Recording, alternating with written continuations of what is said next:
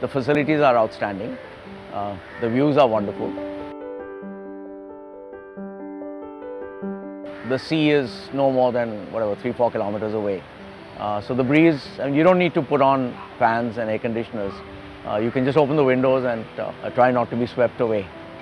What's happening in the real estate market right now is utter chaos.